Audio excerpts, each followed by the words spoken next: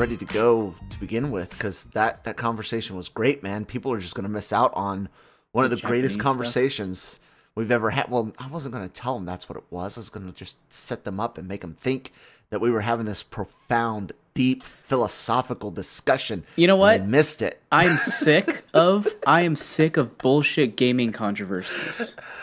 Oh, God. What now? Okay, so Final Fantasy VII Remake looks pretty badass, right? Yeah, absolutely. But gamers have found I'm assuming specifically male gamers have found a reason to be upset, and I'll give you one guess why. I really don't want it to be what the one guess popped up into my brain. Go for it. Just say your thoughts. Please tell me it's not Tifa's chest size. Yes, it is. Gamers are upset that they reduced her chest size. There's been one translation where they said that there's an ethics department at Square that wanted to make it smaller because she has an athletic build, but then some other translation said no, that wasn't what happened. It was actually just them getting notes that they wanted to make sure that whatever she's wearing, it makes sense that they're not flopping around unrealistically and awful when she's fighting, since she is an active person. So that's probably why they decided to if they actually wanted to be active, they, probably should make sure she's wearing appropriate clothing that keeps everything in place. Part of why, well, when she was first shown, most people online that I either do follow or have seen in the past, I'm terrible with subscriptions on YouTube. I really am. I don't have a lot on my personal account, but I'm that guy that types in people's names. I'm sorry. I'll subscribe someday, I promise.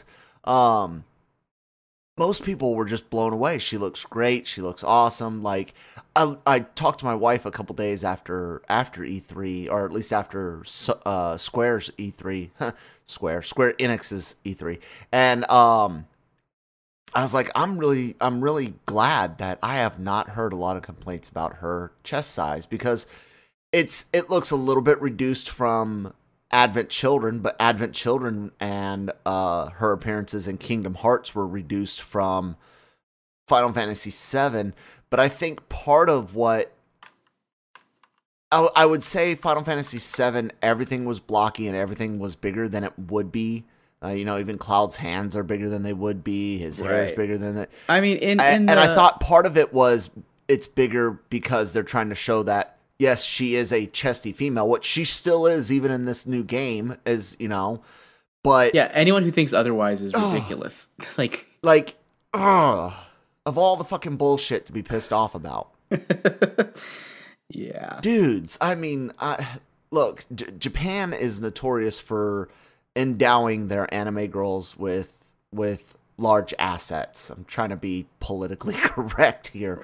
And that does happen, but if you're trying to, first off, it's obvious that she's wearing some athletic equipment, which is great. Does kind of compress things. So, if she was wearing some other clothing, they would look bigger. But if you're going to be out there fighting, ask any female with any breast size, literally from the smaller to the larger, ask any of them if they're going to be active. They're going to want to wear something like a sports bra, something with a lot more compression and holding power to keep them from bouncing around. So all the females from the smaller to the larger will look smaller wearing that type of clothing.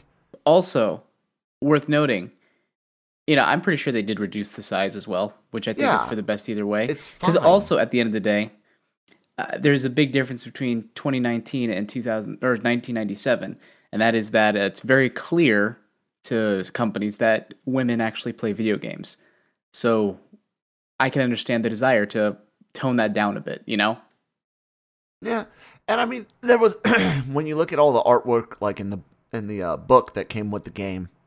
And I still have a PS1 copy of the game. So the art book is the art in the book is very anime-like. And like I just said, yes, Japan still does endow a lot of their anime female characters, regardless of age, with large breasts. And that's a Japanese thing. This is a Japanese game. It's a Japanese RPG. But yes, you're right. 2019, for a wide audience.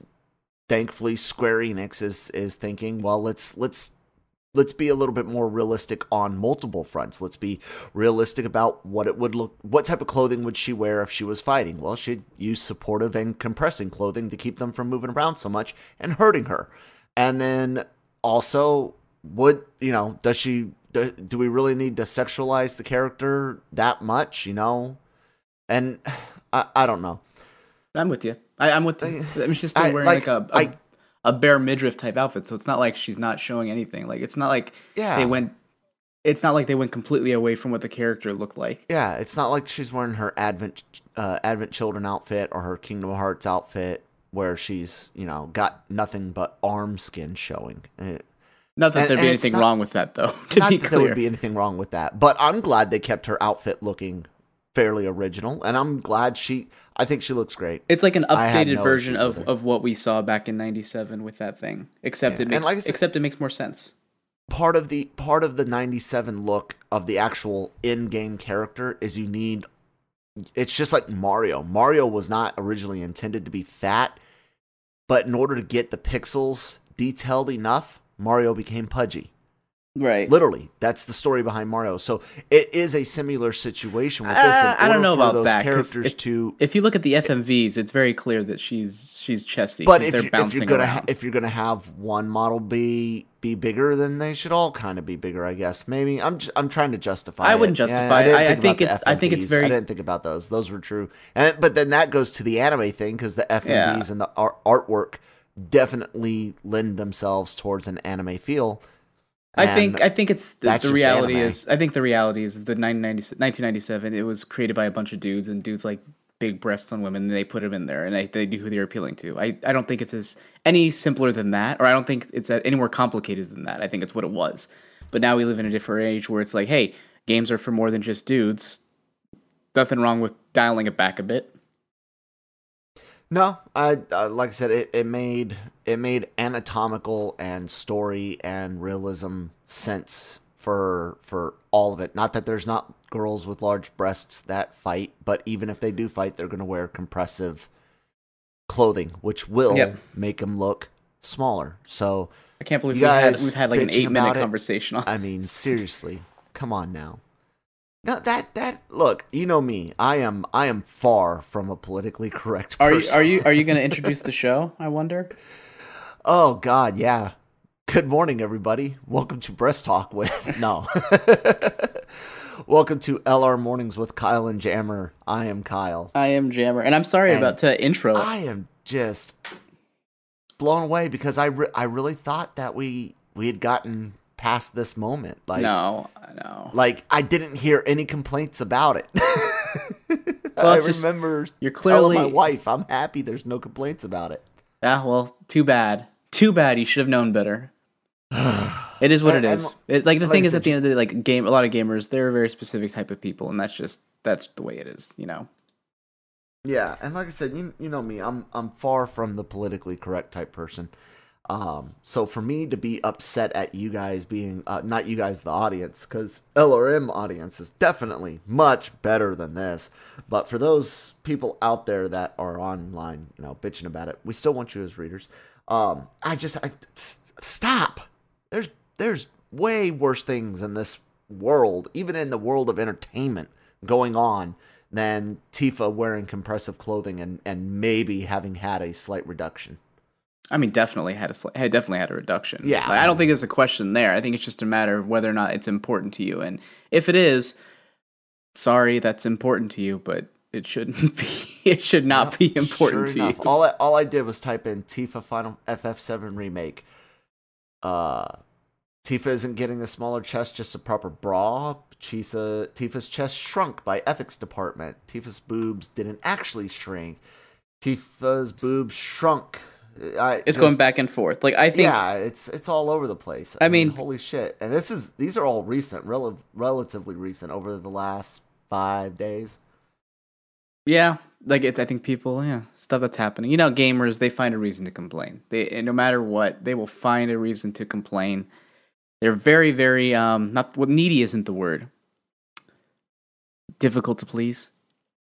They want what they want, and if they don't get it, they're going to complain about it. And they are very much are attached to specific things in regards to their entertainment. Anyways, that shouldn't be the case with this. That's just it basically is just, yeah, I don't know. I mean, I do know, but I'm not going to say anything. I don't know. You know what? It just goes to show how many guys out there don't really think of women as people. Straight up, they just don't. Well, I mean, it's a video game person, and Sure. a video game person's completely different than an actual person. I mean, you got people whose take on entertainment characters carries over into the real world, which is inappropriate. But I feel like a lot of the guys who are complaining about this types of things are the kind of guys where that would happen. Maybe. We don't know them. That's true. We don't know them. I'm assuming. Admittedly, it's a bias of mine, but I'm assuming.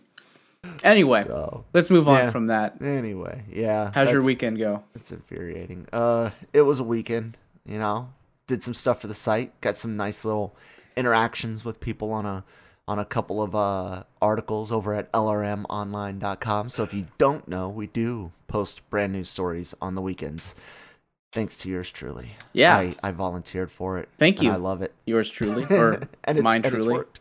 So I like some of my some of the conversations I have on weekends with people, because I was that guy that would come by the website before, you know, I started working here and be like, why aren't you guys covering this? And now we cover it. So yeah, you're helping fill that void. Oh man, yeah. There's a couple of Twitter people that follow me, and we interact on stories that go up all week long, of course, but also on the weekend. So one of the interesting ones was getting back to Venom and Spider-Man. Don't sing, stop it. I'm not going to do it. I was humming it in my head, so I'm glad you stopped me. I was about to do it. But Amy Pascal kind of added to the will they, won't they.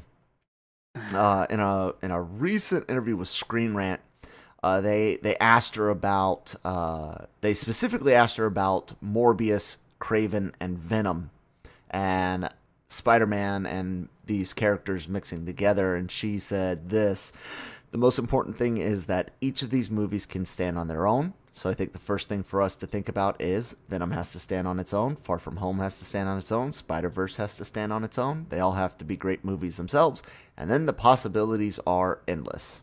That's a whole lot of nothing. Exactly, but it's also that final phrase of, and then the possibilities are endless. Of course. Look, they're endless. Come on. Just like me and you discussed before, Venom's not coming to the MCU, people. That's not happening. Okay. I don't see. To be clear, we don't see it happening. It might happen, but we don't see it happening. We don't see, and we don't. Feige's comments don't seem to lend towards that happening. Everything kind of points to Sony doing one of those three things that I talked about: taking Tom Holland home and just completely bringing Tom Holland over to Sony, and that's it. Sharing Spider-Man with Marvel, and sharing the MCU Spidey with Marvel and Sony, or Sony just saying, "Hey, we've got our own Spider-Man now in our universe." All three of them are real possibilities, and more likely than Venom coming over to the MCU. But the one thing she didn't mention later on in the thing, or the thing she mentioned later on in the article, was she's not part of Morbius at all. She's not even like an EP on it. She has no involvement with Morbius. I wonder why.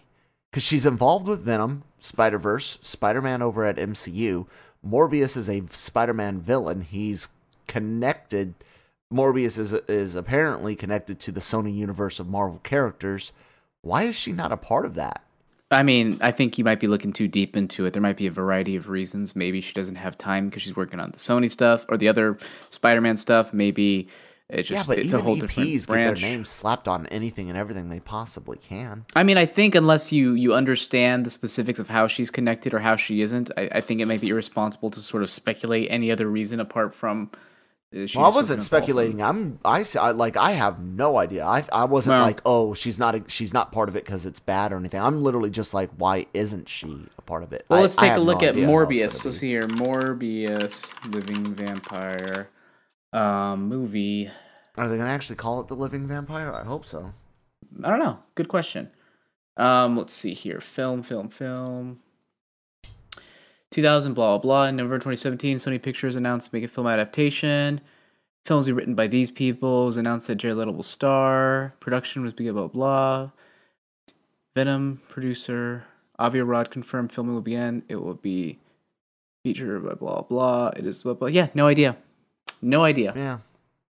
I mean, maybe it was maybe just a curiosity. Yeah. I mean, my assumption would be busy. I mean, she could be busy, but it also could just be a situation where maybe her contract is she's only related to characters directly connected to Spider-Man or something. Was she even a part of Venom? Yeah, she's Venom and she's on for Venom 2. Well, that would make sense. So yeah, maybe it has to do with the connection to Spider-Man for all I know. Who knows? Who knows? Speaking of Spider-Man, that movie hits next week. And yeah, it does. It got a lot of TV spots out. A lot of story coming out.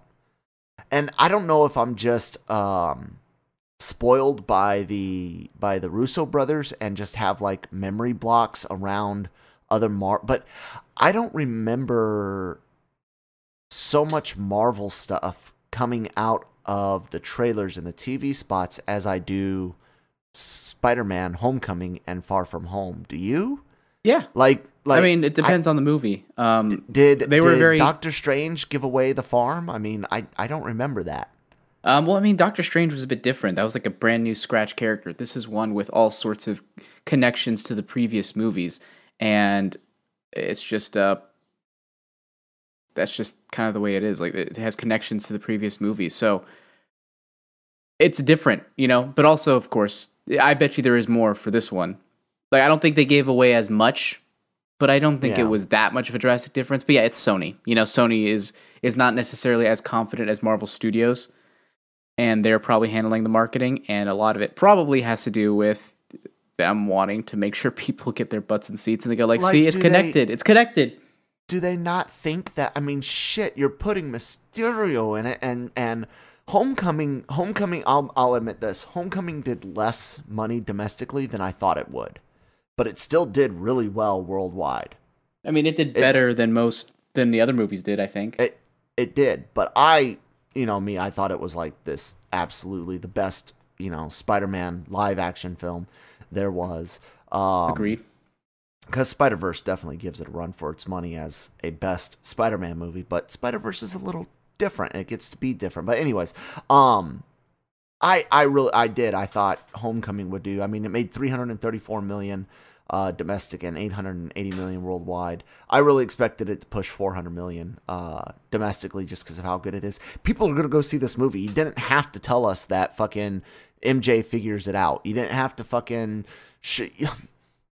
and they keep hammering that part home with the latest TV spot where they're in the hotel room and Ned comes in and they make a little joke about hell, Ned's known longer. And I mean, just we're gonna see this movie, Sony. Have some faith in I know you guys really fucked up with a few Spider-Man movies, but have some faith in Kevin Feige and company. You know what they didn't fuck up with? This one. Venom. What did they fuck up with?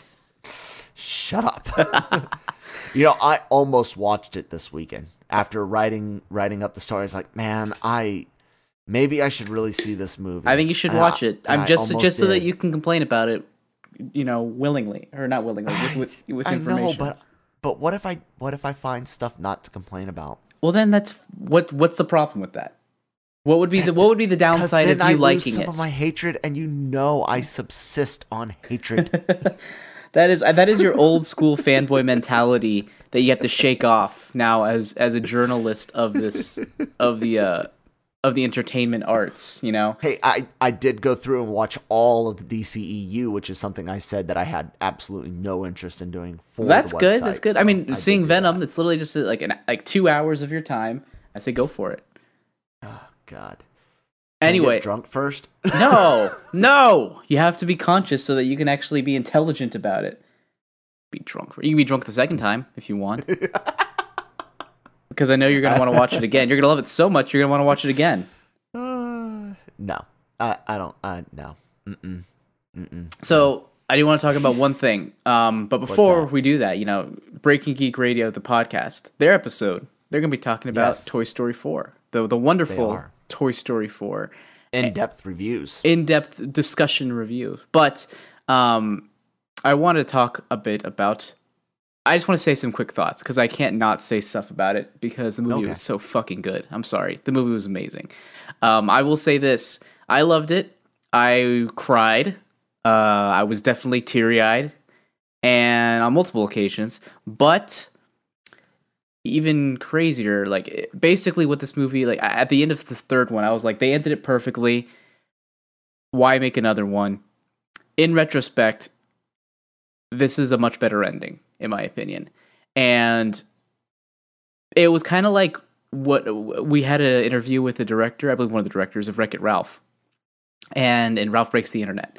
And he said, for Wreck-It Ralph, it was a great ending, but then you kind of look at it and you're like, that's kind of fucked up, actually. And the ending in the first one was, he was just like, hey, if this kid likes me, I might not be that bad. Where he basically invested his whole entire personal existence on the thoughts of an external person. And the second one was about him actually learning to love himself. So that's kind of how I equate 3 and 4 for Toy Story 3 and 4, where it's like, yes, Toy Story 3 had the perfect ending, until you kind of rethink the implications of the overall ending and realize, well, maybe it wasn't as perfect of a cap off as we thought originally. And this one really delves deeper into what I think is the better ending of the franchise. So, can there be another one? I don't know, but I think this was a much better ending for the entire franchise.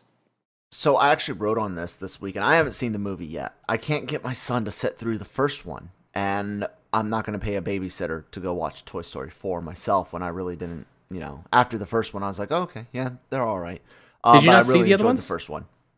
I saw them. It's, I'm not a big Toy Story guy. I enjoyed them. I don't hate Toy Story. They just, like, I saw the first one. It's really special because of what it started. But there's other Pixar films I would prefer to see. But I would love for my son to get into these things, Mm-hmm. I feel bad that the only thing he watches is Amazing World of Gumball and Teen Titans Go. Yeah, he's a kid. If he likes, he watches a lot of stuff. But yeah. The director, I believe it was, said yes, that Toy Story 3 was the perfect ending to Andy and Woody's story, but that he felt that Woody had more story to tell. Yes. That makes sense going into this movie? Yes. Okay. 100% yes. And the producer had this to say. They were asked, will there be more, by the moderator of a press conference that LRMonline.com attended. The producer was asked about, will there be more? And he was like, we've closed the chapter on Woody. Do you feel Woody's chapter is closed? Absolutely.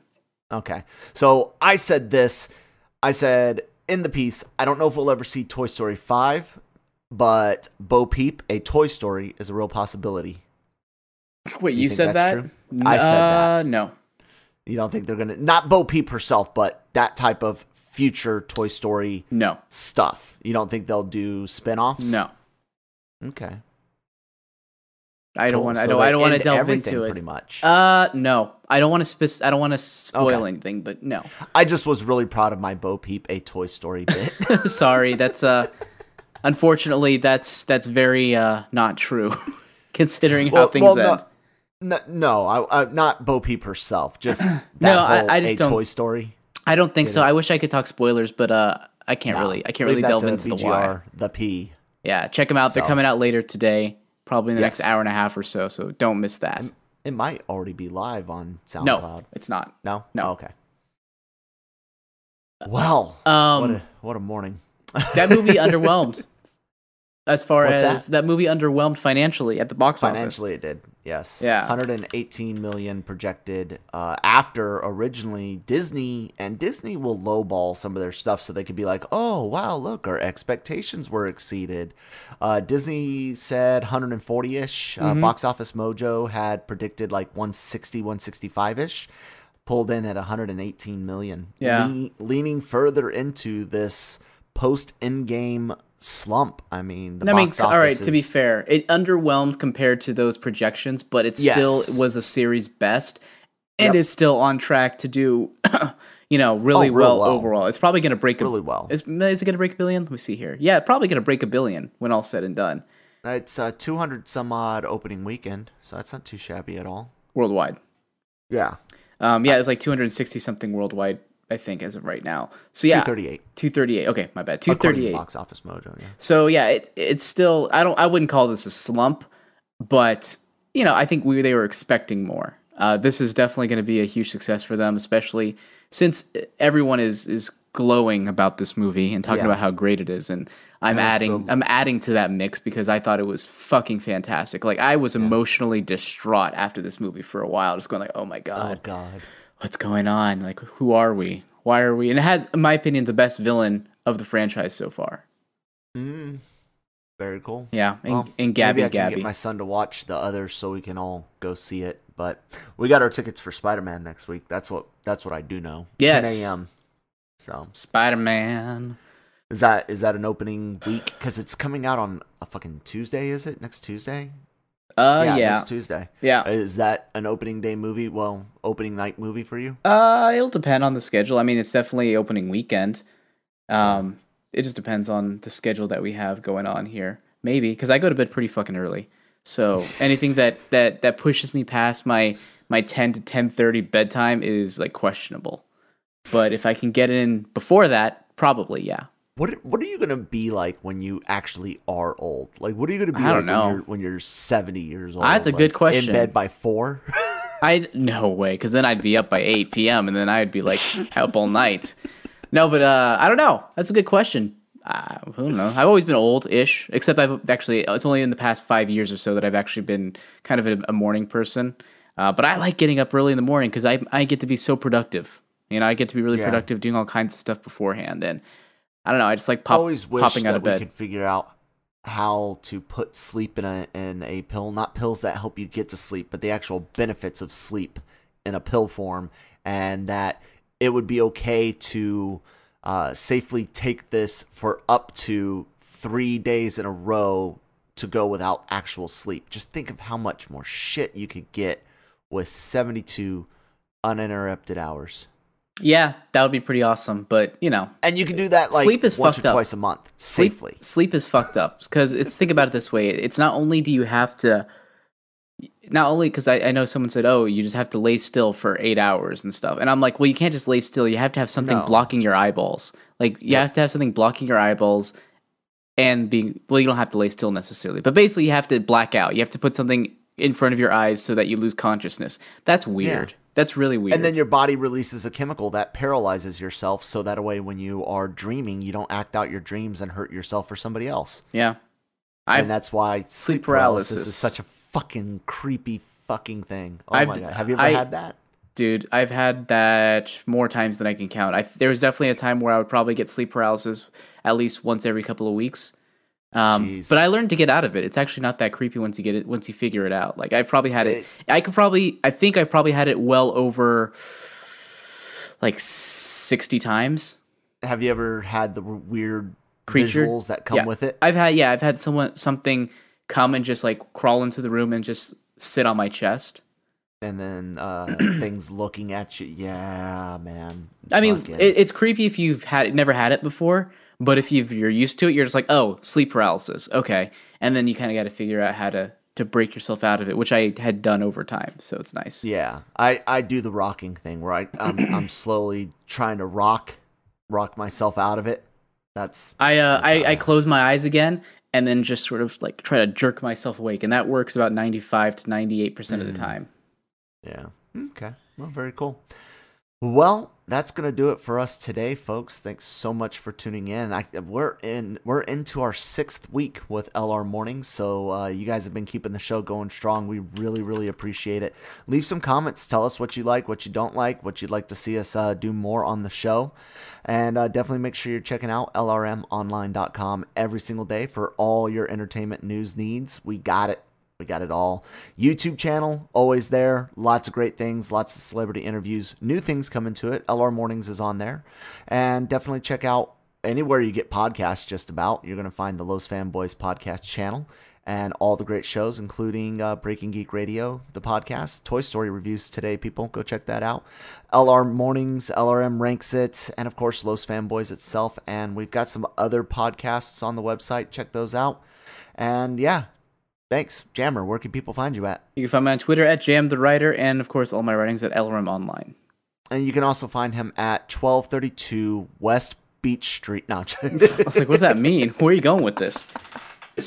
You guys can find me at that Kyle Malone on Twitter, as well as doing stuff for the website all over the place because I'm a crazy person. Thank you guys so much for listening. We'll talk to you tomorrow. We're on Spotify right now. Oh, we got on Spotify. Yeah, so if you type in Los Fanboys on Spotify, we're on Spotify. So big thank you to Brandon. Brandon Jones, our lovely BGR the P host, as well as occasional co-host of Los Fanboys. So thank you, Brandon. Yay. Okay, now we can go. Bye. All right, we'll talk to you tomorrow. Bye.